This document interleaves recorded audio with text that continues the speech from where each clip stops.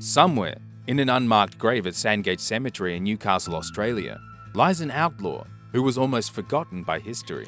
Overshadowed by other names now synonymous with Australia's outlaws like Ned Kelly or Ben Hall, this outlaw's name was barely whispered for over 60 years after their death.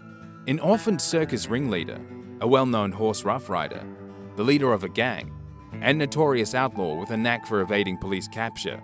This is the legend of the Lady Bushranger, Jessie Hickman.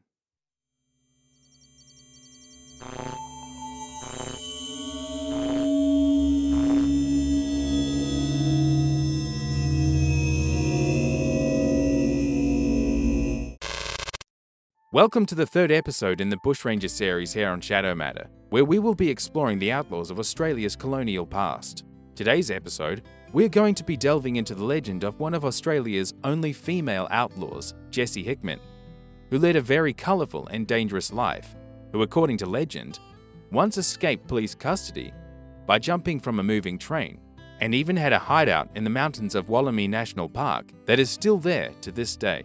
If this is your first time here, hello and welcome. Consider subscribing to see more content on a darker side of our world with an Australian focus. If you would like to learn more about today's episode, all links of sourced information can be found in the description of this video.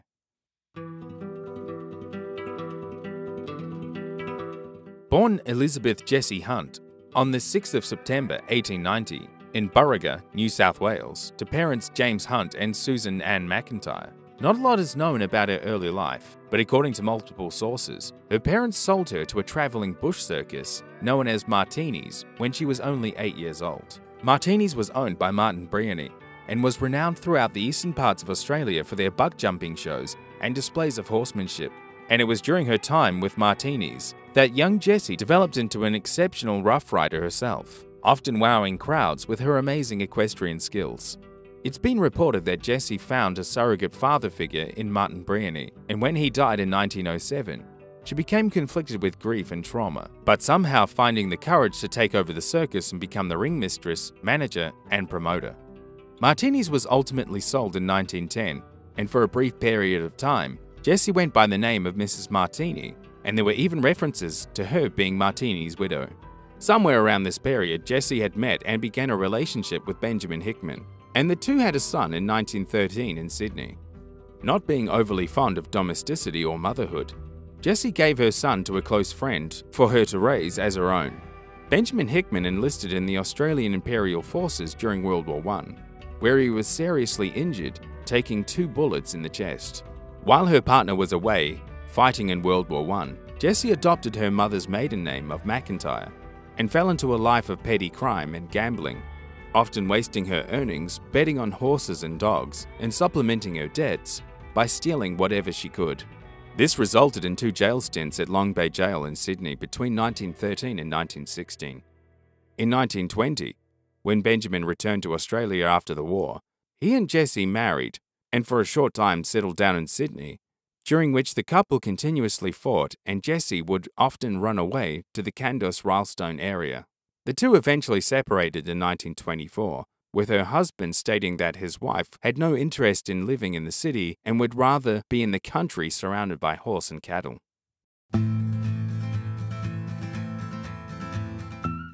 After the separation, Jessie decided that since she had been working and supporting herself since the age of 8, she didn't need to rely on a husband for money.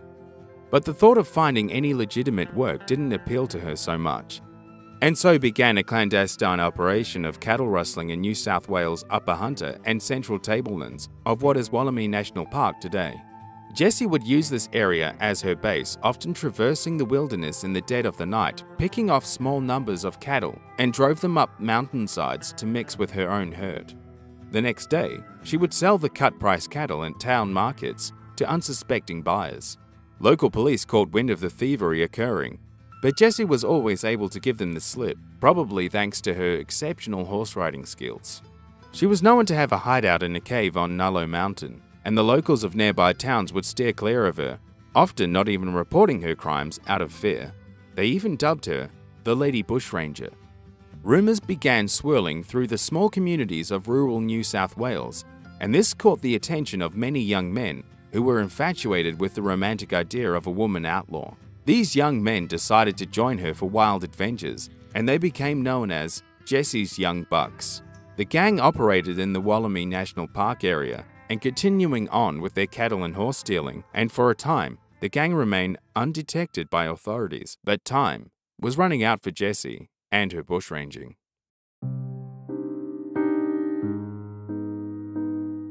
By 1926, the law began to catch up with the Lady Bushranger, and she was wanted by the government of New South Wales for stealing 6 head of cattle from Mr. James Frederick Mills of Geelong.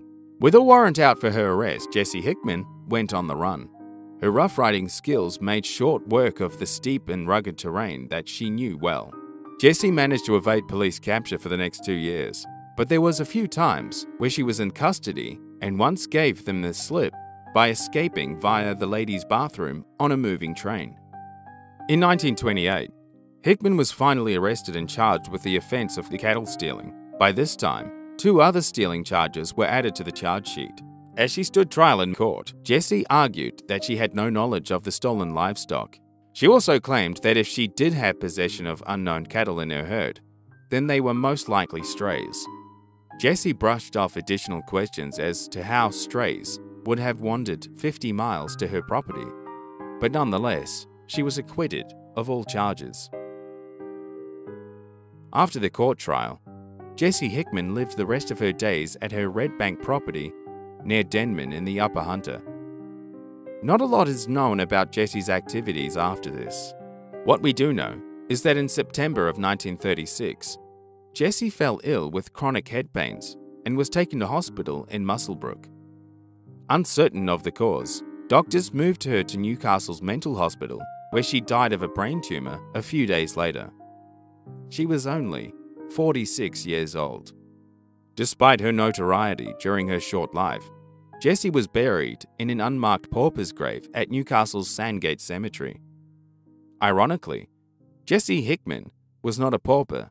In fact, at her death, her estate was worth a few £100, which was adequate money in those days to buy a burial plot with a headstone. Jessie was forgotten for over several decades until recently, when her legend was the subject of 2 books, including The Burial by Courtney Collins and Out of the Mists by Hickman's granddaughter, Dee Moore. Thanks for watching. I do apologize for the brevity of this video, and that is due to a lot of information not being available online and a lot of it appearing as hearsay and rumor. And if you like this video, then don't forget to give it a thumbs up, and don't forget to subscribe to see more content like this, and hit that notifications bell to keep up to date with the latest videos. And together, we can explore the strange, the terrifying, the unknown, the shadow matter.